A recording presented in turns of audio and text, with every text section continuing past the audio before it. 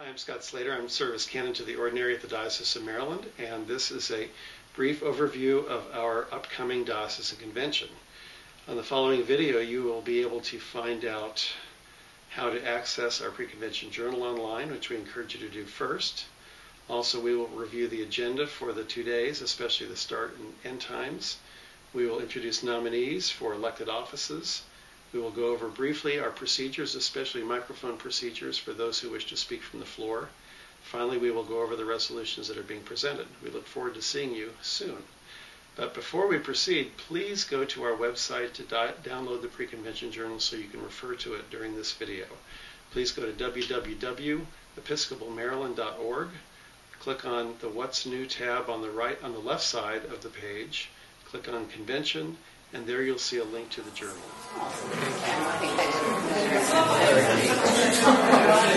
Also, just as a matter of disclosure, we are videotaping this for those who cannot be here or who want to choose to look at it later online, so be wary of what you say that could be captured by the camera. I'm saying that to myself more than anyone. Welcome, everyone. My name is Scott Slater. I serve as canon to the ordinary here on the diocesan staff, and one of my responsibilities in that role is to be the staff coordinator of our diocesan conventions, though I've had a great deal of help from a wonderful planning team as well. Just to give you an overview before we open with prayer, we're going to go over the agenda of conventions, particularly so that you know when we are starting and ending. Are you recording now, by the way?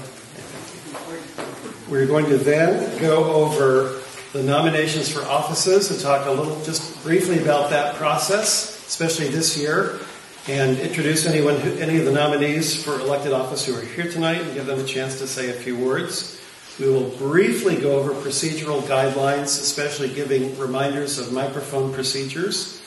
We're going to talk about all 6 resolutions, giving any of you who are submitters a chance to talk about those up at the mic as well, and to offer any of the rest of you any comments or questions you might have. And we're in the midst of that going to talk particularly about how we're going to deal with resolutions this year procedurally that are different than we've done in the past. So I hope I have your intrigue so that you pay attention and fall asleep between now and then, and especially for those of you watching at home.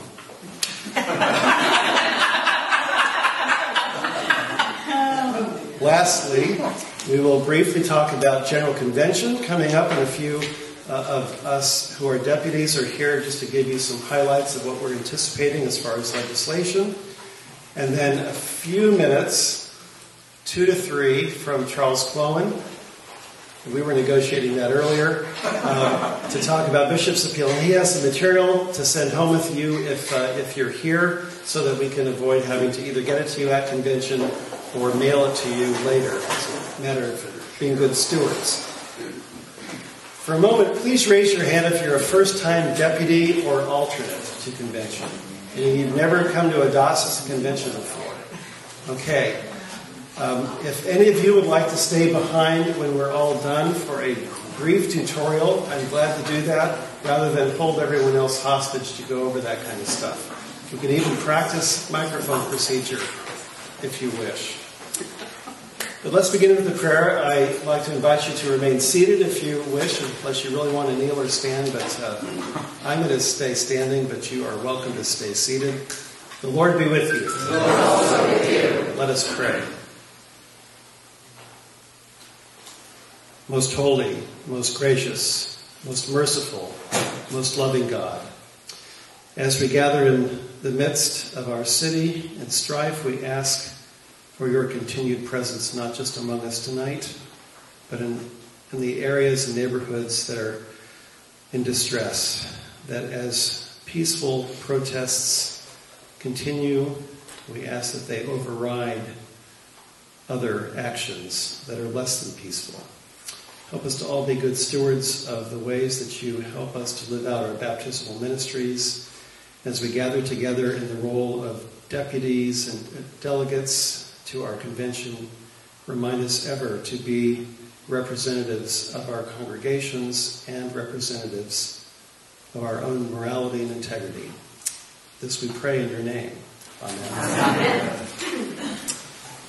So if you did not have a chance to pick up the orange pre-convention journal, you can still pick one up at the back. If you want to take one home to a delegate or a clergy person who is not here tonight, you're welcome to take more than one. We just ask you to only take one per person. And we're going to trust you to do that, because in the past we used to make you sign out, but we're trying to be more trusting this time. Couched a little bit in laziness by admission. Also, you're more than welcome to download it from our website. If you actually download it rather than just view it from our website, you will see there are tabs marked for locating the various parts of the convention journal that we'll be talking about. So I want to call your attention first to page 5, the agenda. I just want to highlight a couple of things to be aware of that are both important as far as starting times and that are going to be different this year than in years past. We will begin at 10 a.m. Friday morning with the convention Eucharist. That is what we did last year. That seemed to work well to begin an hour later than we normally do, because that allows more commuter time and flexibility for people who are having to travel the Beltway and other roads that are less than predictable on a Friday morning.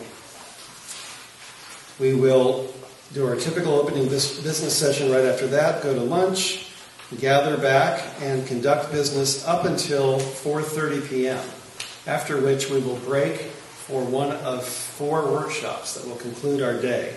The titles of those workshops are listed below. We will talk a little bit more about those descriptively once we get to convention.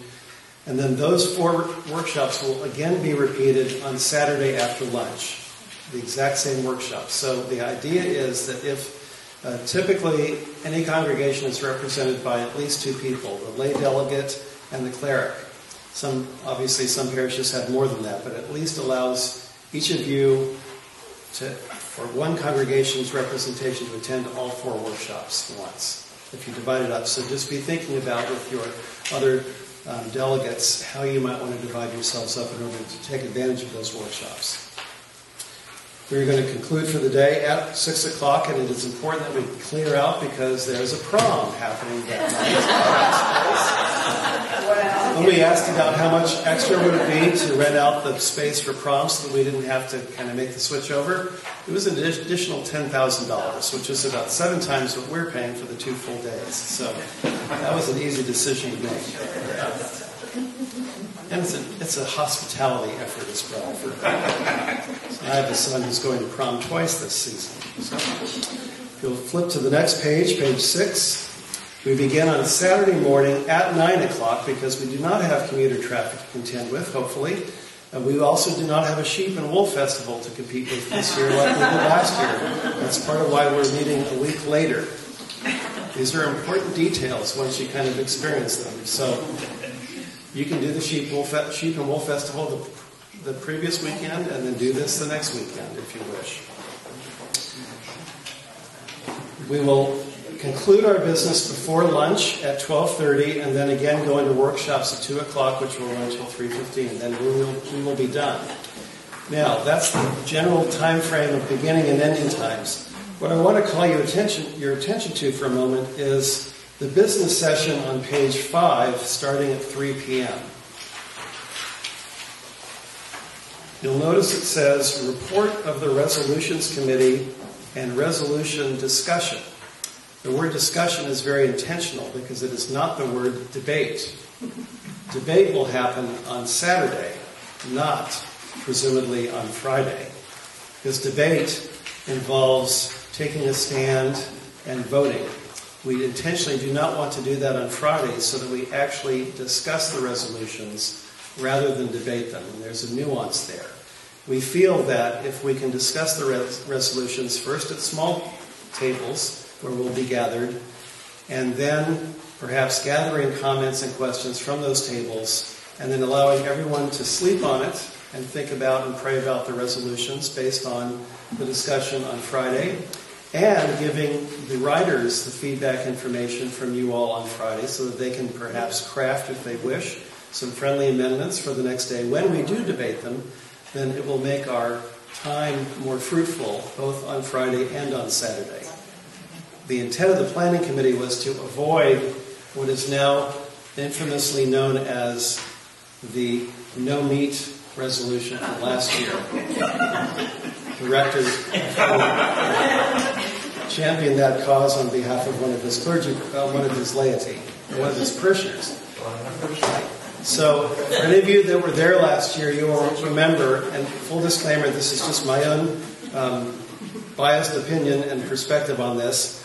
We spent about an hour arguing over wordsmithing rather than discussing a resolution. There were some discussion points within that, but the focus was more on wordsmithing than it was on the meat behind the resolution. It's not the first time I said that on one of these. So we're hoping to actually engage in some discussion that is meaningful, thoughtful, and provocative on Friday, so that when we begin debating those, the debate will be more efficient and more thoughtful and more productive. So we're going to try it this year. If it works, great. We'll probably do it again next year. We might learn some things and adapt it the following year, but we want to try it. And so far, we've gotten a lot of good feedback about that. So we'll see how it goes. Any questions about the resolution? Oh, something I failed to mention. At your small tables, and we're not doing assigned seating, so you'll presumably be sitting with people from your own congregation, but there's a good chance you'll have other people from another congregation with you, so you will have a chance to hear some other perspective. But you will be given the opportunity to write down questions and comments about each resolution on postcards that will be at each table, that will be color coordinated and titled as per the resolutions. So we're getting as high-tech here as we can without actually doing away with paper in this case.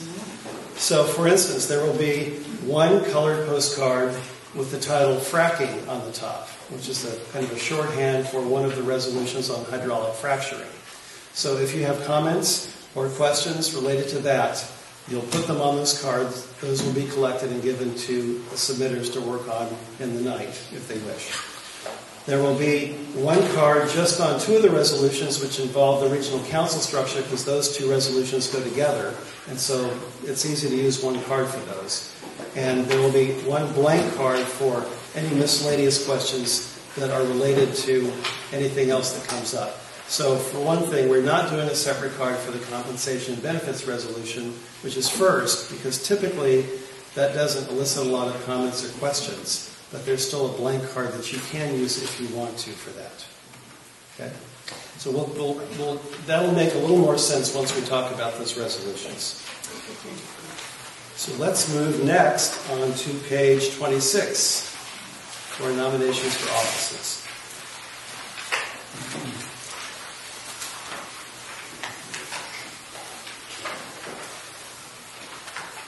The majority of our nominees for offices are running unopposed this year. So we're anticipating a single ballot to elect. And I'll explain what that means. Last year, again, if you're a delegate, you'll remember that we were electing General Convention deputies, ECW triennial delegates, and bishop suffragans. So there were a lot more people to elect and a lot more ballots than it took to get to that spot. There's a lot less people to elect this year, and anyone who is running unopposed will be presumably, if we agree to the procedural guidelines, will be elected by a ballot cast unanimously on our behalf by the Secretary of Convention. And that'll be a procedural question that you will all be asked at the beginning. Right now, that is likely to happen for almost all the positions unless someone is nominated from the floor. And if I were to prognosticate, I would say that's unlikely to happen. But it can. There's an ability to do that. So we're just going to go through each individual here, and if they are present, I'm going to invite you to come forward and introduce yourself and say anything briefly that you wish to say that isn't already covered in the written description. Is David Anthony Huggins here? I think so. Is Jim Parra here? I didn't think so. So again, presumably to use them as an example, unless someone's nominated from the floor, they will be elected because they are running unopposed.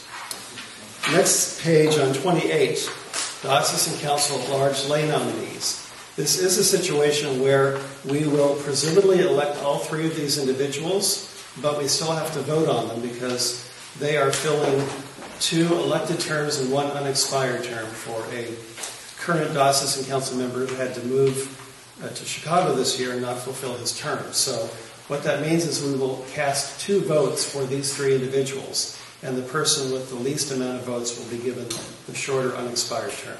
Does that make sense? And we will explain that again before you cast your votes. And I don't see any of them here. You all from Redeemer would know whether Judy were here. I don't see her. I don't see Carrie. Okay, I don't see Kathy.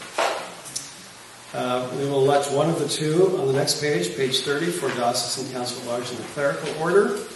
And I do not see either Travis or Ramel here either. So, let's keep going. Page 31, we have 2 lay people running for the 2 lay slots on disciplinary board, running unopposed, essentially, and 1 cleric running for the 1 position. And I don't see Netchie here, I don't see Pete here, and I don't see Joanna here. Oh, you're here. And Netchie, you're being so quiet. And Netchie, if I can invite you up, please, for just a moment. Okay. Thank you. Sorry, those glasses are working. We're glad another person. Hi. I'm Inechi Madu. I have a little blurb in there. I'm not sure what else to add, although I hear these disciplinary matters, I think, are much beyond what I do now. I'm an administrative judge for the EEOC, so I hear employment discrimination cases, all civil rights, civil stuff. And so I figure, since I'm used to hearing cases with evidence and the like, that this might fit. And perhaps I could use my skills to the benefit of the diocese. So that's why I'm running.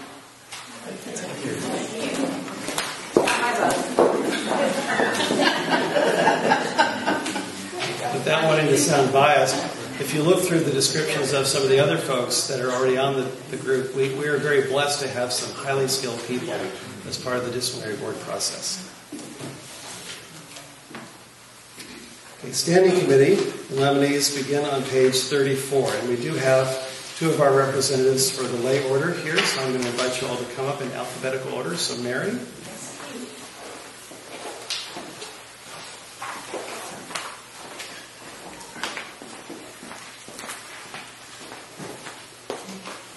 You have my blurb on, obviously, in the booklet. I call myself today a green volunteer. I keep being recycled. And so I was very active here in the diocese and chaired the Budget and Program Committee and did lots of other things, because when you chair that, all of a sudden you're on 5 additional committees and 6 subcommittees, the usual. But I had felt a call to come back as a senior warden at my church during a time of transition, because that's where my skills, I think, come into play in my life outside the church. But I also felt a call to do this, and I think it has some of the same values. And if I'm elected, I'm really looking forward to serving and being back among my friends at the diocese. Thank you. Now Mark Garcia.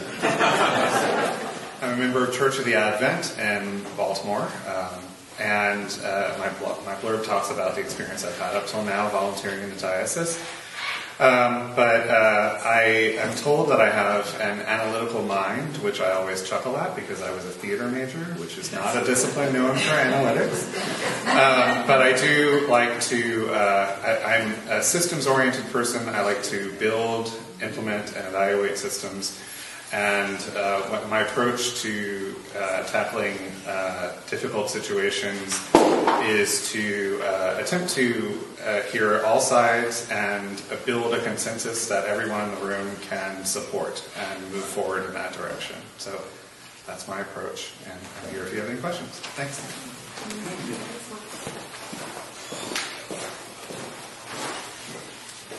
So our last 2 nominees are Natalie Conway and Mark Gatson. I do not see either of them here, but if either of you are hiding, please make yourself known. Next, I'd like to call your attention to page 38. We will not go over these in great detail, but again, if you are new I would happily go over these in more detail with you all at the end.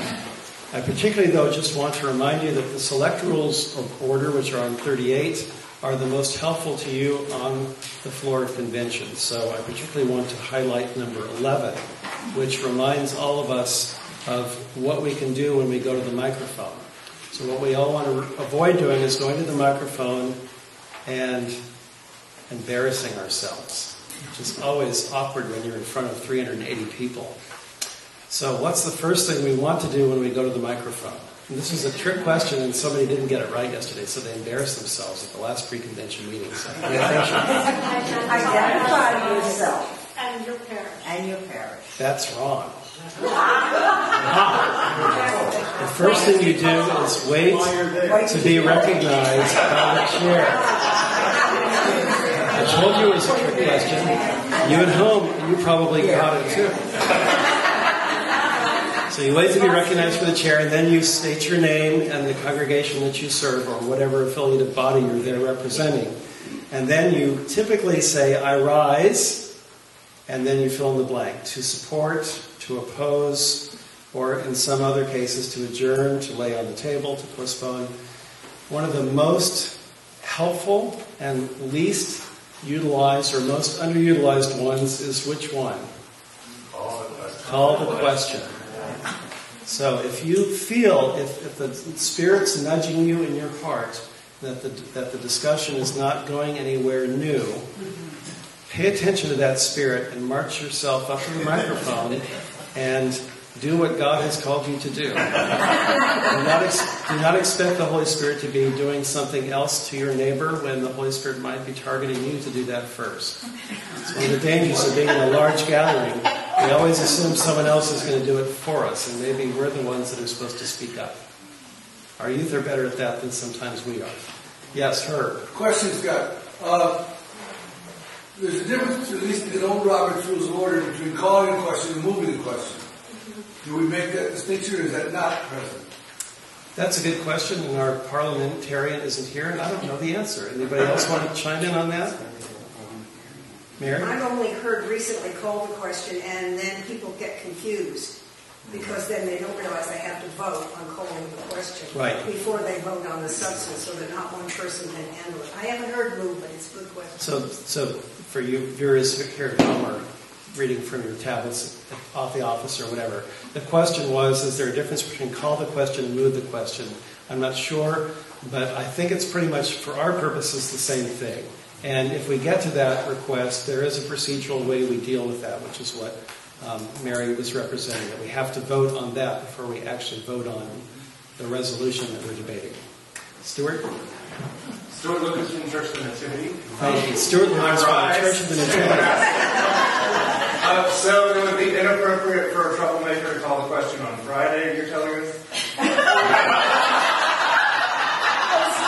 Yeah. Stuart Lucas from Church of the Nativity in Cedarcroft asks the question, is it inappropriate to call the question on Friday? It would be inappropriate because we wouldn't be debating at that point, so it's actually not, it wouldn't fit.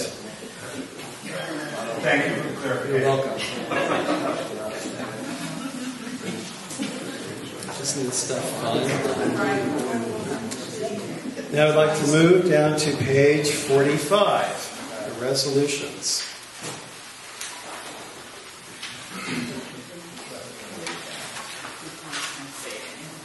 What I'm going to attempt to do again as a disclaimer is describe these resolutions as I understand them based on not only my own reading, but as I've interacted with some of the writers, so I can try to get a little bit more of a summary, because presumably most of you are looking at these for the first time. And so I want to make sure you have at least a little bit of the nuance and background behind them before you go home tonight, and then try to figure out perhaps what they mean prior to convention. So the first one, Resolution 2015-1 on page 45, is one I've already mentioned, from the Clergy and Lay Employee Compensation from the Compensation and Benefits Committee. This is almost word for word as it always is presented each year. The main thing that changes, not always, but the main thing are the figures, particularly the numerical figures in the chart and in the box on page 46.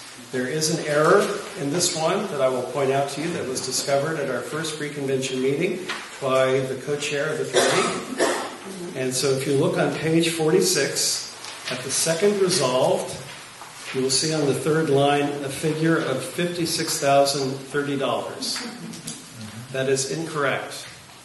If you want the correct figure, look down at the table below on that page under the column labeled Family. In the bottom box, that first number, 57,889, is the correct number that should be in the second resolved. Now I know that's going to affect your voting, so it's important that you know that. So you say 57,889? It's the first figure in the last box. Thank you. So any of the members of the Comp and Benefits Committee who are here who would like to speak to this? Let's turn to page 48 and look at the second resolution titled Amendment to Canon 1-420 of the Regions, submitted by Diocesan Council. This is one of two resolutions submitted together as a package, so to speak. They're not necessarily mutually exclusive. We could pass the first one without the second one, although it would be somewhat problematic. We can't really pass the second one without the first one, though. So I'll try to explain what that means. There are a couple of us here, actually three of us here tonight, I think, who have served on the Diocesan Regional Council Task Force the last 18 to 24 months, who have been looking at some options for the way our current regional structure is set up, which is 12 regions that was established essentially back in the 60s and then modified once significantly since then. Looking at, is there a better way to do that, a simpler way to do that allows more flexibility? So after 2 rounds of town hall meetings over the course of time and study and debate and dialogue and more debate and dialogue and looking at what other dioceses do as best practices, this is what we came up with. In a nutshell, and Susan and Mark are welcome to chime in as they know, what we discovered is that by and large the regional council structures are working much better outside the Baltimore metro area than they are working inside the Baltimore metro area. So most of the regions outside of this area are happy with the way it is currently structured by and large. And so we're not suggesting that those change in any significant way as far as the boundaries of them, the composition of them. What we are attempting to do is to change the five of the 6 regions represented in Baltimore metro area and combining them into, taking 5 of those 6 and combining them into 2, a Baltimore North and a Baltimore South. The only Baltimore metro region that would be unaffected is the Patapsco Valley region, which is kind of Baltimore metro west and some outlying exurbs. We've checked in with as many people as we can think of, especially congregations within the Baltimore Metro North and Baltimore Metro South who are going to be most affected by this. We're pretty confident that, generally speaking, there's a good comfort level. I've already heard from somebody tonight who thinks that their congregation wants to switch sides, and that's fine, and there's a mechanism to do that. So we want this to be fairly fluid. One of the most important dynamics, though, in Resolution 2015-2, due to some technical difficulties, we're only going to have audio portion for this next section, for those of you who are looking at this online.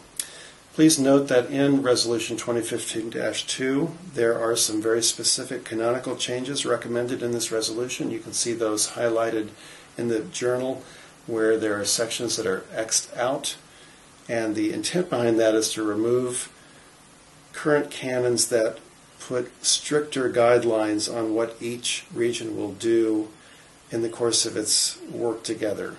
By removing those, it actually allows more flexibility for each region to determine how often it meets, when it meets, to make certain decisions so that it provides as much flexibility as possible. If you continue to read through some of the new suggested parts of that canon, it also allows, at the end The last one, subsection D, allows for the bishop to appoint a bishop's liaison for each region to provide pastoral and communication support to the region. That is not a requirement. That is simply a provision that the bishop can or can't or may choose not to do if he so chooses. If that were to happen, we would need to develop a job description for that. There would be some perhaps collaboration between each region in how that person would be appointed. The intent would not be for the bishop to have someone that the bishop can exclusively appoint without some feedback from the region. It doesn't mean that this person has authority over the regional council president. It actually could be the regional council president in addition, but it allows another layer of relationship between the bishop and the region for communication purposes and in many cases for pastoral support. So if something happens in a region and the bishop cannot get there, the bishop knows who he can call to provide immediate pastoral support in that situation. It also allows, as is the case in many other dioceses that have a deanery structure, for the bishop to meet regularly with these regional representatives to talk about what's going on in the region and for the bishop to be able to communicate back through these individuals anything that the bishop wishes to get out more personally. Now, if you'll next quickly look at Resolution 2015-3, that's the second part of this restructuring, simply because we are required to list any congregations that have switched regions. And so this simply lists particularly the two new regions, which are Baltimore North and Baltimore South. Most of the other regions listed are already the existing regions, and there are really only a couple of small changes, and in the cases of those congregations that are switching regions, they've already chosen to do that proactively as a result of how it's stated here. Now let's quickly move on to Resolution 2015-4, titled In Support of a Moratorium on Hydraulic Fracturing in the State of Maryland until 2023. None of the submitters for this are present at tonight's meeting, but you might note, if you know any of these names, that all of them live in southern Maryland. One of the impetuses for them, as I understand it, is that there is a proposed liquid natural gas port being proposed for Calvert County, and so that would be part of the tie-in for them in this. This is obviously an issue that we've been talking about in our societal culture for a while. We are aware that since this resolution was submitted, there has been legislation in our state legislature that has been passed asking for a moratorium for the next 3 years, which is obviously much shorter than what this resolution proposes up until the year 2023. So just know that this has already been talked about at the state level, and we are simply adding our voice as well. Please do note, though, that this resolution would not be able to be taken forth until the next legislative session in 2016, since the current one has already concluded for the year. So part of the idea of doing resolutions now for the next legislative year is just the timing of our convention up against the timing of our state legislation. So, for instance, you will note very specifically that this and the next resolution notes that this would be put forth for the next legislative year. And that's typically done in our diocese by our advocate, Kathleen Shahinian, who is one of the submitters of this resolution. She functions not as our lobbyist, because churches can't lobby, but as our advocate. And so she would make sure this gets in the hands of the senators who are, or the legislators who are on the committees that would be putting forth resolutions regarding fracturing. Thank you, and now we move on to our next resolution, Resolution 2015-05, titled Death with Dignity Legislation, submitted by Sue Willis and Herb Lauder, both from Church of the Holy Comforter. They're both here, and I'm going to invite Herb to come up and speak to that, and this is where our video feed will return. The effort is being put forth. I served as a chaplain at Baby Medical Center for 5 years, and people will tell you folks don't want to die. But of course what happens is that you run into people in a hospital all the time who say, why doesn't God take me? Why am I here? Why am I suffering? Why am I in pain? And one of the things that this seeks to offer, and has offered in Oregon, Washington, and Vermont, is people to have the option of selecting their own death and to not have to go through the kind of pain and situations that we see in hospitals all the time, consuming not only people's precious time, but financial resources and that type of thing. For my own sake, I'd like to see my money go to getting my grandson through college than getting my doctor a Maserati. So it gives people a choice. It does not require you to do anything. It just says, people like me, and I'm 82, so this becomes very existential, would like a choice. We'd like to have an opportunity to exercise that choice like people in Oregon, Washington, and Vermont already have. As Scott said, and I had to write this before the legislature had ended. They did not get it out of committee. But I talked just on Sunday with Dan Morheim, who's on that committee.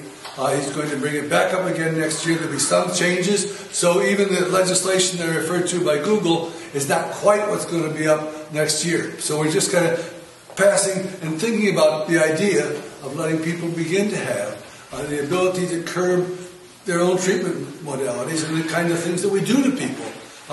Let me decide what I want done to me. You do what you want. I'm not trying to say anybody else has to do what I do, but I'd like to have that privilege and to save my family the kind of things that we see all the time of tremendously expensive treatment activities that don't do anything. That people still are unconscious and they lie there with tubes coming in and tubes coming out, and they never regain enough ability in life to even play cribbage. So it's a request for an alternative for all of us. Any other comments or questions, Scott? Thank you, Scott, and thank you all very much.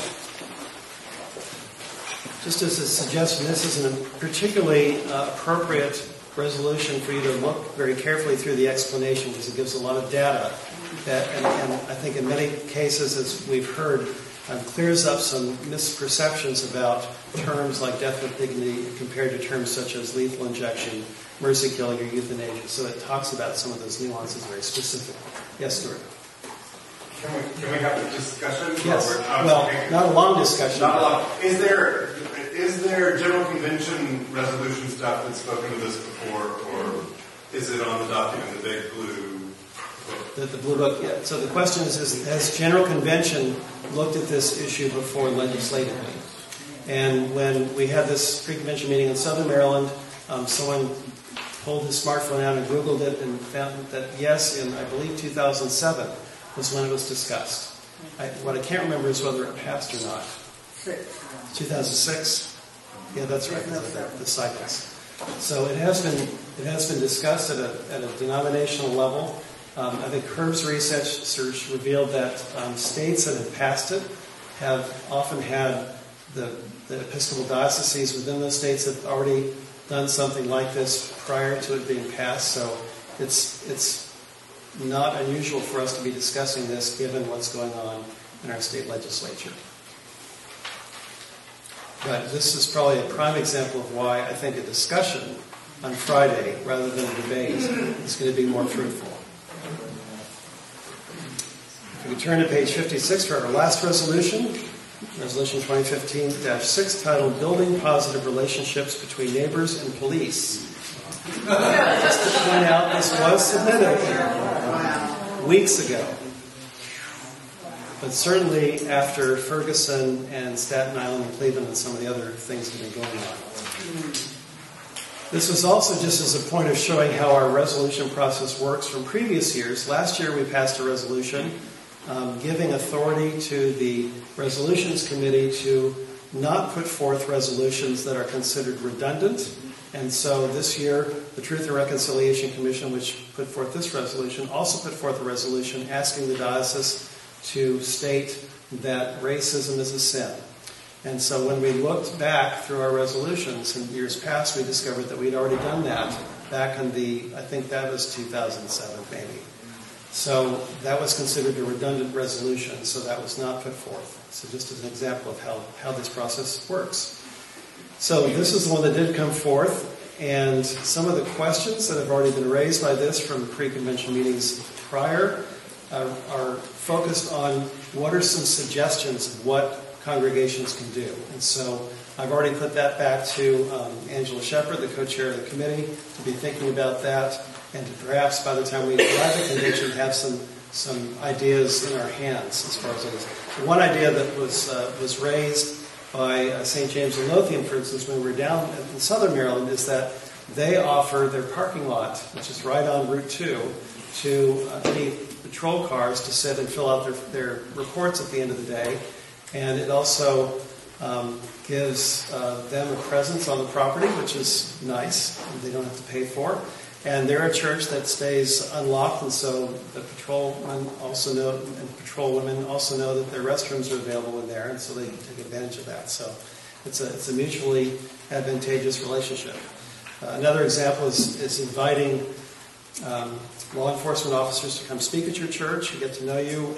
Already here in the city of Baltimore, I know after Ferguson, the Baltimore City Police Department has reached out to churches, and I know a number of people, including 2 of the clergy at Redeemer, have participated in some, not chaplaincy training, but is that what it's? One of them is chaplaincy. Okay, yeah, but there's a nuance to that also, but just the idea of making those community connections. So those are some ideas of how this might look in real time in your congregation if it's passed. Any questions or comments about this? Timekeeper, how are we doing on time?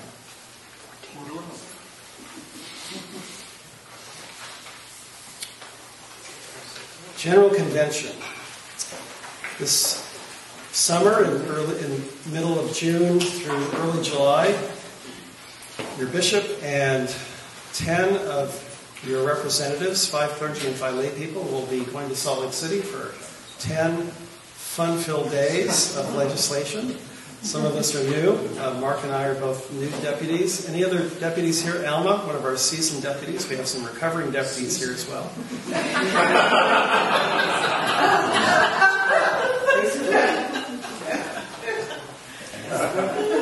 So we just wanted to give you a chance to, and actually, Alma and Mark, if you would stand, and any other deputies that I'm not seeing, or our first alternates.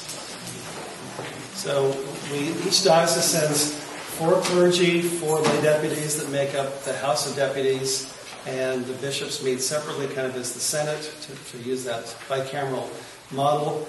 And then the first alternate in each house gets to go as well, or in each order. So there'll be 10 of us going. The 3, we just all came from a Province 3 meeting where we met with the presiding bishop and the president of the House of Deputies to talk about some of the upcoming legislation that we already know about. I just want to call your attention to a couple of things that might be of interest. We're not going to show you the budget that's being proposed, because you can look that up online if you find that this doesn't cure your insomnia. Look out online what Stuart referred to as the Blue Book. That can cover many more nights if necessary. But a couple of things that are of interest to the larger population is, for one thing, we're going to be electing a new presiding bishop. And those names are due to come out this week. And so I've heard some intel, I won't tell from whom because I'll get myself in trouble, but someone from another diocese who told me that she's pretty sure someone who used to serve in this diocese, and now is the Bishop of North Carolina, will be the one to beat, but at least probably a nominee. So for those of you who know Michael Curry, who used to be the rector of St. James, Lafayette Square, you heard it from me first. But only the bishops get to vote anyway, so none of us will get to vote. We'll just get to affirm. However, that may change in years in the future, because one of the chunks of legislation we're going to be discussing is from a task force called the Task Force for Reimagining the Episcopal Church, which has been looking at our governance structure much as our task force has been looking at our regional council structure, but on a much larger scale.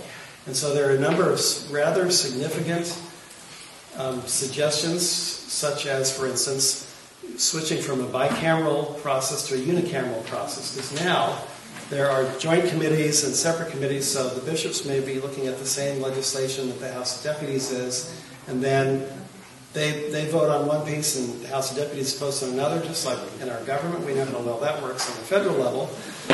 And then wordsmithing has to happen, then they have to go back to their houses, and so one of the ideas is by having a unicameral house, it will make legislative work more efficiently. But there's some kinks to be ironed out. Some bishops are reluctant to change, just as others are reluctant to change, so that's part of the discussion we were hearing. Who are reluctant to change. What? And there are some deputies who are not. Yes, absolutely. So for this to pass, probably it's going to have to pass by House of Bishops and by the House of Deputies in both orders. So there's 3 different groups that would have to pass it. So that'll be a big topic of discussion. There's also going to be legislation about blessing of same-sex unions or marriages, and that depends on the state, obviously, in many cases. And there's been a task force that's been working on that a long time. We've had 2 representatives from our past deputations who have been part of that process. Actually, one past member, Martha McGill, and David Mallory, who is one of our continuing deputies, and so they've had a hand in that process as well. The last thing, just as a smaller connection to what we've been living through in the Diocese of Maryland, is there's a new special legislative committee on addiction and recovery, not exclusively formed as a result of what we've been going through in the diocese, but certainly heavily influenced by what we've been going through. And I am the representative from the Diocese of Maryland on that committee. Gee, I wonder why.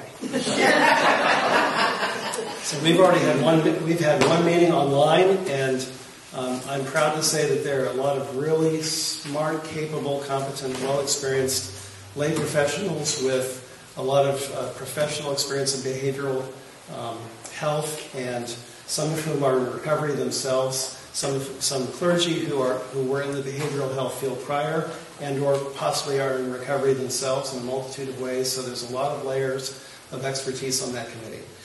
Likewise, in that same regard, our diocese deputation is looking at ways to model alternates in the evening, in the off times, for having safer areas for people to gather socially who don't want to be around alcohol. So we are hosting on the Monday night of General Convention an alcohol-free hospitality zone that might be indoors at our hotel, or it may be outside adjacent to an ice cream stand that we're negotiating with. I'm being serious. There's a place called Scoopology in Salt Lake City, and they're working on getting a street permit so they can set up outside the convention center so that we don't have to pay $21 a head to provide something in the Hilton hospitality suite that we've been given.